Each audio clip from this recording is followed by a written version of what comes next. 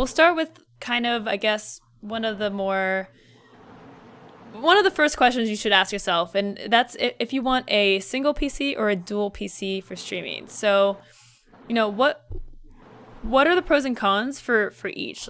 First of all, what do you guys have? Are you guys on a dual PC setup or a single PC setup? I am on a 2 PC setup. I do me single too. PC. Okay. And Tim, I'm sure you didn't just start out with a 2 PC setup. What made you change your mind? So when I first started streaming, so I did a little bit of streaming when I was in college, and I had a single PC setup, and the biggest thing was just how much resources was used by OBS. It's very CPU intensive, and so to get that performance hit on gaming, like while you're gaming, is really, really frustrating.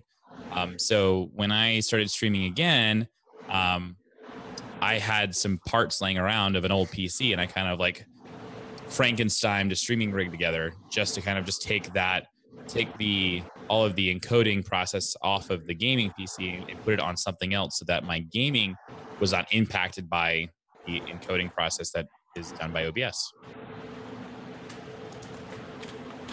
And so Koozy, you're on a single PC setup right now. Correct. But you're not like, I mean, are you running the show from your one PC setup? When we do it at work, we have like a talk show, so it's really just about transmitting the camera. So I use one PC there. When we're doing a gameplay stream, I'll use the dual PC. Here at home, I stream with the one PC. I don't really need it. I think if you're starting out, if you're like, I want to get into streaming, I think I have what it takes. Should I get a second computer?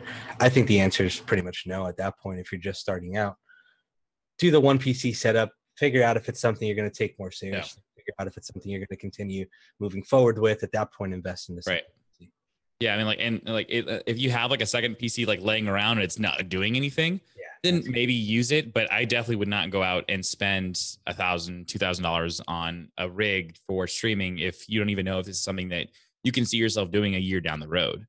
Some people just use a laptop. You know, some people use an external capture card and a laptop that they have like laying around or they use for work to stream. So like, I mean, there's a lot of options that are out there. Sure. Yeah. I mean, when I first started, I was on a single PC setup. Like you don't want to start out like going out of the gate 2 PC setup, spending all this money. Try to like, if you're starting out streaming and you have a PC, try to work with what you have first.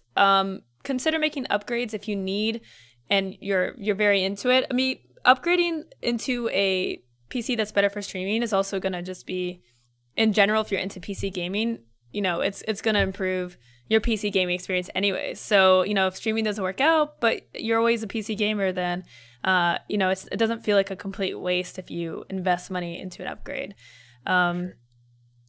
So what are the most important parts when you're for streaming? What are the most important parts